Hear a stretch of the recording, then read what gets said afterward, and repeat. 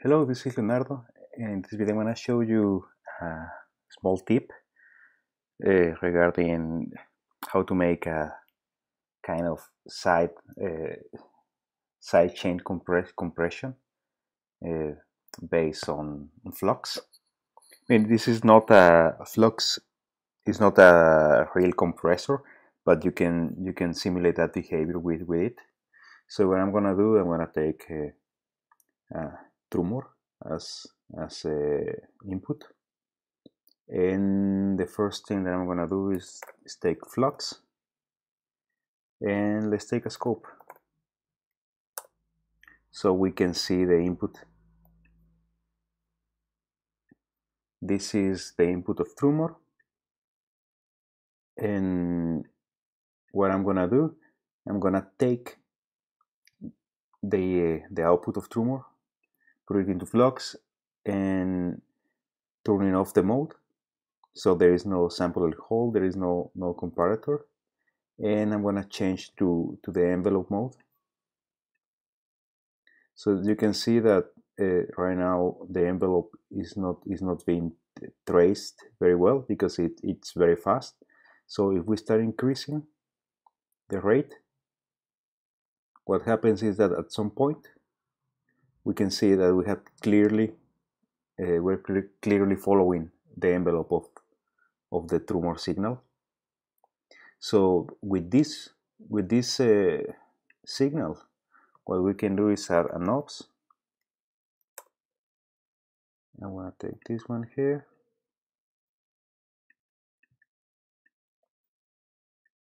and I'm gonna use the attenuator to make it negative, like this.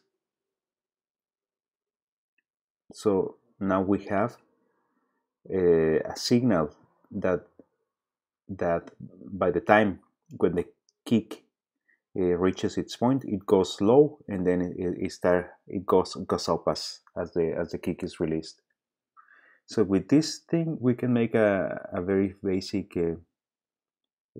sidechain effect or docking effect. I'm going to use the fundamental VCA. I'm going to take the output of VESEC, put it here. So I have the kick. We're going to take this signal into the VCA, let's see, in the linear. As you can hear already the effect. If we want to make this a little bit more complex or more controlled, we can use another channel of Flux. And in this case, what we're going to do, we're going to take the signal and put it into a follower. So right now it's behaving exactly the same, but if I increase, let's say, the rate, we can see how the signal starts getting a different effect. Let me turn on the volume so you can hear the difference. This is as it was in the previous example.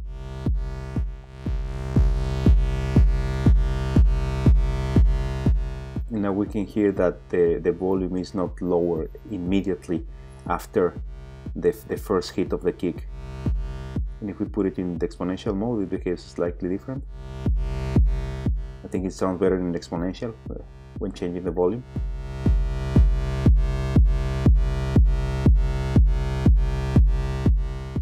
So this is the case if we use a VCA, but it also gets interesting if you use, let's say, instead of a VCA, you use a filter. Let's use tangents.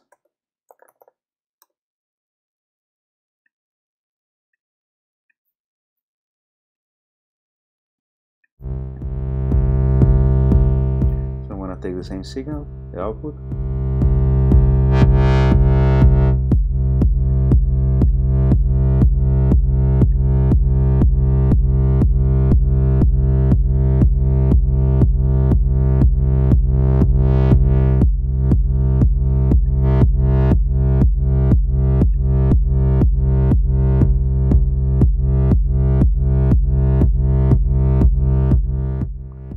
and we get that docking effect, but with the filter instead. If we go to the other direction, we can make it inverse.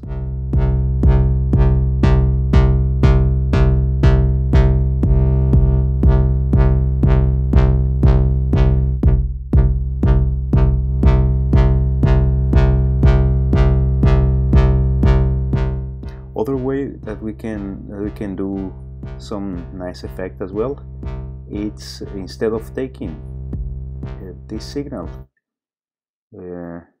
straight from here, we can pass it. Let me remove this. We can pass it through an envelope like Spank. So I'm gonna take the original and I'm gonna use it as gate.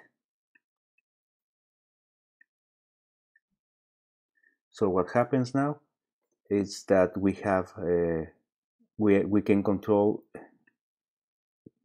more finely the behavior of the docking signal using the envelope. So I'm gonna take this one and again into the filter.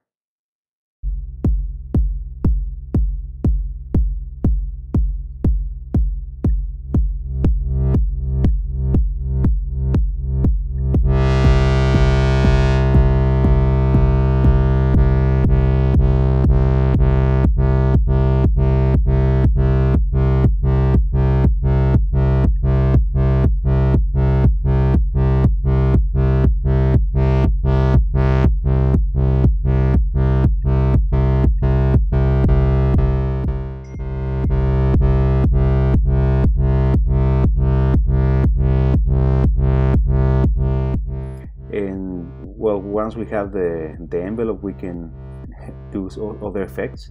For example, use the loop mode.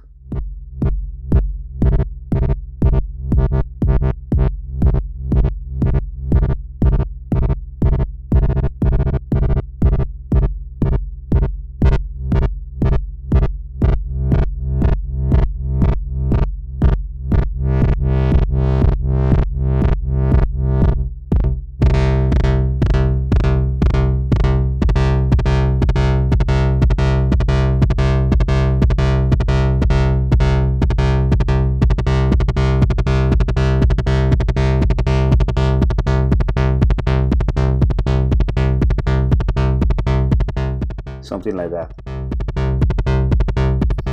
And yeah, that's everything, just using the envelope follower of Flux. And you can use it to control any other kind of effect. Let's put some delay. Let's take the fundamental.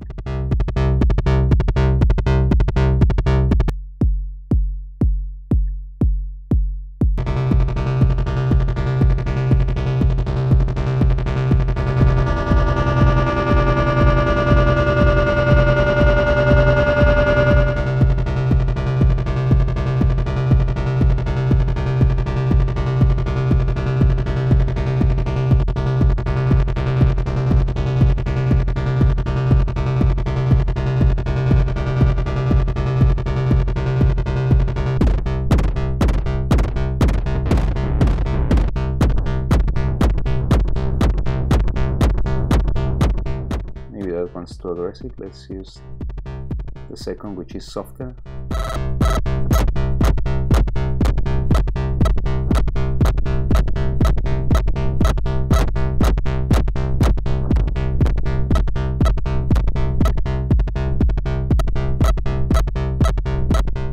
Well, it doesn't sound very interesting, but it's possible. That's it. This is one way that you can use the envelope follower in Trumor to make some very basic compressor or docking effect. Okay. Thank you very much for watching this, and goodbye.